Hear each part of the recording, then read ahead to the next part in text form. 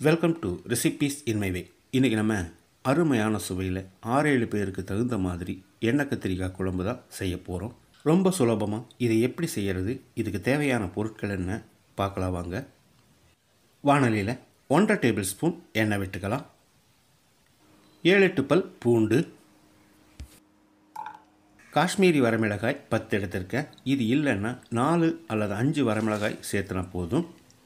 4 table spoon மல்லி, 4 table spoon கடலைப்பருப்பு, 2 teaspoon சீரகம், 1 டீஸ்பூன் மிளகு,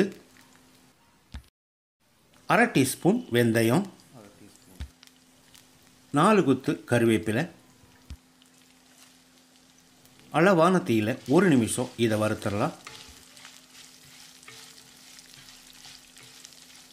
இதோட 1.5 கப் அளவுக்கு சின்ன வெங்காயம், கிட்டத்தட்ட 120 கிராம் அளவு இருக்கும். வெங்காயம் கண்ணாடி பதத்துக்கு வர்ற அளவுக்கு வதக்கிடலாம்.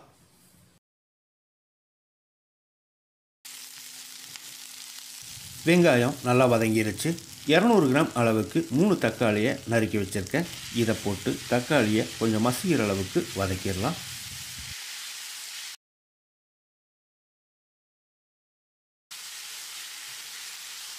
தக்காளி நல்லா வதங்கிருச்சு. ஸ்டவ் ஆஃப் பண்ணிவிட்டு 1/2 கப் அளவுக்கு துருவின தேங்காயை சேர்த்து ஒரு 30 செகண்ட் பிரட்டி விட்டுடலாம். தேங்காய் வாணலியோட சூட்லேயே வதங்கினா மட்டும் போதும். குழம்புக்கு தேவையான எல்லாத்தையும் வறுத்துட்டோம். இதை ஒரு பிளேட்டில் கொட்டி ஆற வச்சு 1 கிளாஸ் அளவுக்கு தண்ணி சேர்த்து அரைச்சி எடுத்துக்கலாம். அதே வாணலியில் ஒரு 1/4 கப் அளவுக்கு எண்ணெய் விட்டுக்கலாம். ஒரு 10-12 கத்திரிக்காயை இந்த மாதிரி நறுக்கி வச்சுருக்கேன். இது எல்லாத்தையும் எண்ணெயில் போட்டுடலாம். கத்திரிக்காய் வாங்கும்போது பிஞ்சு கத்திரிக்காயாக வாங்கணும், அப்போ தான் டேஸ்ட் நல்லாயிருக்கும். ஒரு 3-4 நிமிஷம் இது நல்லா வதங்கட்டும். கத்திரிக்காய் நல்லா வதங்கிருச்சு. இதை எடுத்து வச்சிடலாம். வாணலியில் கத்திரிக்காய் வதக்கின எண்ணெயிலேயே கொஞ்சமாக ஊற்றிக்கலாம்.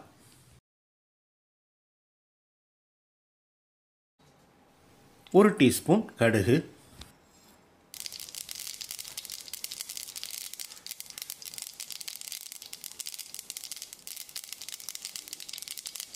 1/4 டீஸ்பூன் வெந்தயம், 2 கொத்து கருவேப்பிலை, 3 வரமிளகாய், ஒரு 10 செகண்ட் பிரட்டி விட்டுடலாம்.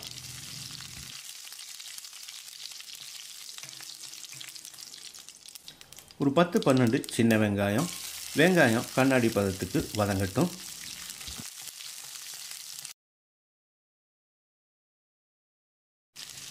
வெங்காயம் இந்த அளவுக்கு வதங்கினது போதும். ஒரு எலுமிச்சை அளவுக்கு புளியை 3 கப் தண்ணியில் கரைச்சி வச்சுருக்கேன். இதை ஊற்றிடலாம்.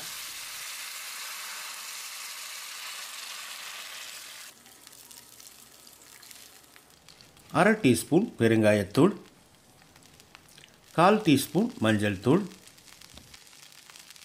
இதை கலந்து விட்டு புளியோட பச்சை வாசனை போகிற அளவுக்கு ஒரு 3-4 நிமிஷம் நல்லா கொதிக்கணும்.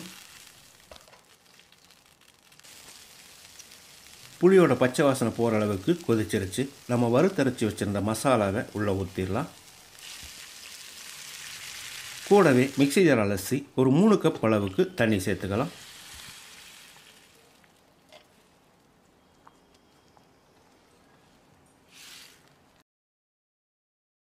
இதுக்கு தேவையான அளவு உப்பு சேர்த்துக்கலாம். நான் 3.5 டீஸ்பூன் கல் உப்பு சேர்க்கிறேன். நீங்கள் பார்த்து போட்டுக்கோங்க.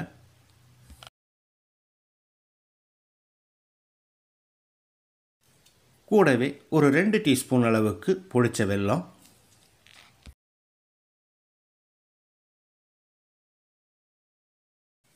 இது ஒரு 6-7 நிமிஷம் நல்லா கொதிக்கணும்.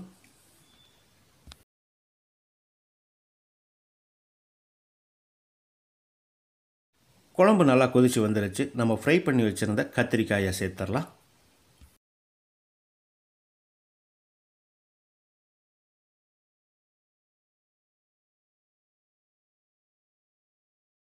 குறைஞ்ச தீயிலேயே ஒரு 5 நிமிஷம் கொதிக்கட்டும். மூடி வச்சிடலாம்.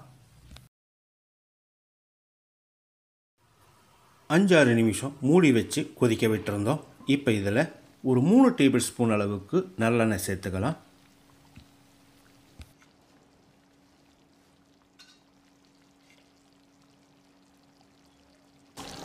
இதோடையே பொடியாக நறுக்கின மல்லி இலையும் போட்டு கலந்து விட்டுடலாம்.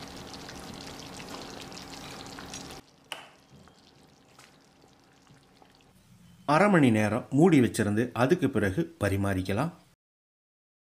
அருமையான சுவையில் நான் செஞ்சுருக்கிற இந்த எண்ணெய் கத்திரிக்காய் குழம்பை இதே மாதிரி இதே அளவுகளோட நீங்கள் செய்து பாருங்கள்.